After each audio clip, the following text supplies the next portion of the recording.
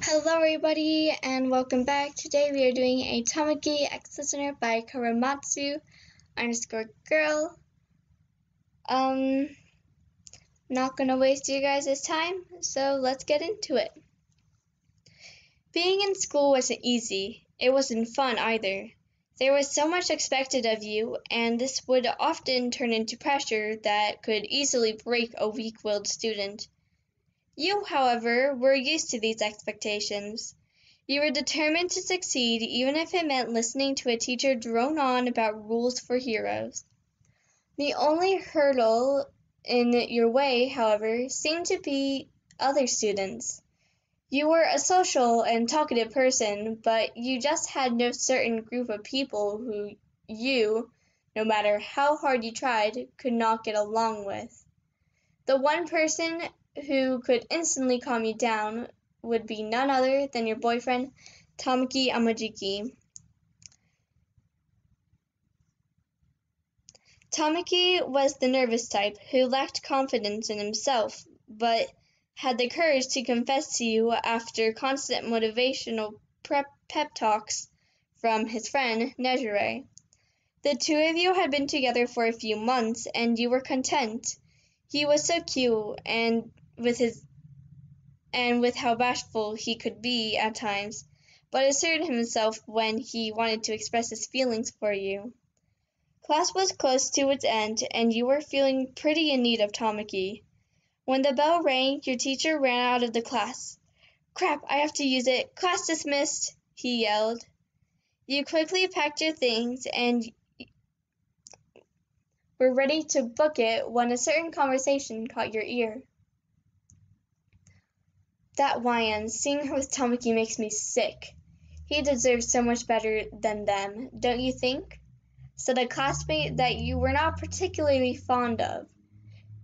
She struck a nerve as she paused, knowing that you heard, and continued to bad-mouth your relationship. You balled your hand into a fist and turned around, only to see her smirking at you. "You really suck at whispering," you said as calmly as possible. "Maybe that wasn't my intention, genius," she spat. You seethed. "Leave Tamaki out of this. Neither of us have anything to do with you, so mind your own fucking business and shut it before I make you." A few boys owed and watched the scene with interest. We're gonna call the classmate Hani. Hani stood up from her desk and walked over to you. When she stood before you, you had the desperate urge to punch them in the face, but you wanted them to apologize first. "Your relationship is a joke," they said slowly. "That's it," you thought. You grabbed their wrists and pulled them into the hallway. The ones in the classroom followed and called for others to watch the potential fight. Honey struggled under your tight grip, and when you reached the center of the hall, you let go. "Apologize and you don't get hurt," you said.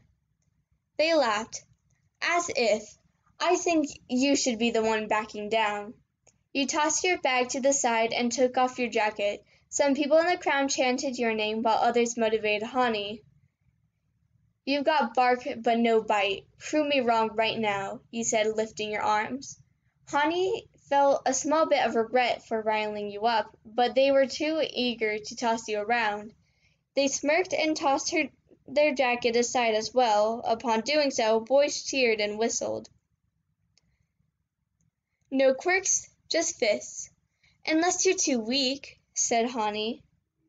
"Fine by me. Come at me, bro," you said, sticking out the middle finger. In an instant, Hani came running towards you with a retracted fist. You took in a breath and focused as they lunged at you. You put a hand to her forearm and another to their stomach and used their weight against them to cause them to flip. They landed on the floor with a loud thump and made a small groan in pain. The crowd whistled and cheered, and you lifted an arm in triumph, causing them to cheer even louder. You should have kept your attention to Hani, because when you turned back to them, a fist made contact with your nose. Tamaki's POV. A boring period just ended, and I rushed out to avoid the crowded halls. I made my way to Ryan's class and smiled at the thought of walking them home. Usually we would go out on our way home, and that would always be fun. As I regained my focus, I was surprised to see a large crowd around right in front of Ryan's class. Great, I thought to myself. There was a loud thud, and people started cheering loudly. A fight? Who'd be dumb enough to... Ryan! Ryan! Ryan! The crowd cheered. I nearly snapped my neck by how quickly I turned when I heard that. Was Ryan in a fight? Why? They should know better. I snaked my way through the crowd to confirm whether or not my partner was engaged in a fight. When I finally made my way through the crowd, a very angry-looking Hani punched Ryan square in the nose. A loud crack could be heard, and many cringed at the noise. Ryan reeled back and grabbed her nose, but when she put her hands in front of her, their eyes widened. A steady flow of blood made its way down their face. They looked angry at Hani and attempted to punch them back. I used my quirk and launched octopus arms at the two of them to separate them. It's a good thing I had some octopus dumplings for lunch. Ryan, what the heck are you doing? I yelled. Them and Hani were utterly confused for a second, but caught up when they saw me. Ryan's face twisted in anger as they struggled under my grasp. Tamaki, let me go or I swear to God I'm not buying you ice cream after this, they yelled. Some people booed, but I ignored them. No, you're going to calm down and we're going to Recovery Girl, okay? I shouted. I don't like to yell at Ryan, but this seemed to be the only way to get to them. I waited for their response, but they just looked down for a second, thinking. Okay. Keep that thing away from me, they said as they pointed to Hani. I chuckled and placed them both down gently. Ryan glanced at Hani, and they both sent daggers at each other. Bitch, said Hani. C-word, said Ryan. That's enough of you two, I said, as I pulled Ryan away from the scene. I had my right hand over their shoulder and the other holding their arm. This allowed me to keep them as close to me as possible. Mwah! Recovery Girl kissed Ryan's nose and put a band-aid on it. Honestly, kids these days need to be nicer to each other. I expected more from you, Ryan, she said, crossing her arms. Preach, sister, I thought. Sorry, ma'am, Ryan said nervously. They really admired Recovery Girl, so they must have felt ashamed to have been scolded by her. You should be. Tamaki, straighten her out. And with that, she left. Here, I said, as I handed Ryan a juice from a vending machine. Thank you, they said, while grabbing it. They held it in their hands without opening it. Ryan, I said. Yeah? Why did you end up in a fight? You seem so angry. I've never seen you like that before. They hesitated and looked me in the eye. Hani was telling people that I don't deserve you and that our relationship is a joke. I was just mad. My eyes widened in surprise. You did that for me? I asked. They nodded. I laughed a little and cupped their cheeks.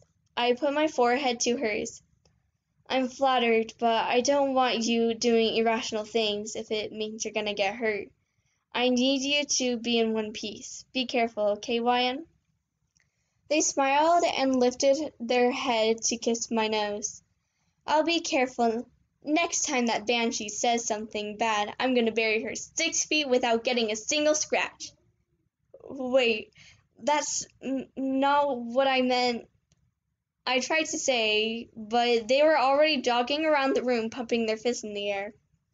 I sighed and smiled, seeing how things turned out. I was happy that Hawaiian was okay. This just meant that I needed to keep a closer eye on them to make sure they don't get into any trouble, which I wouldn't mind doing much myself. That was the Tamaki X listener. Hope you all enjoyed. Yeah, I'll see you all next time.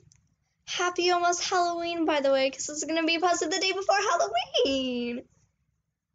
And that's when you get the really everywhere fan fiction that I made. So I hope you guys have fun with that.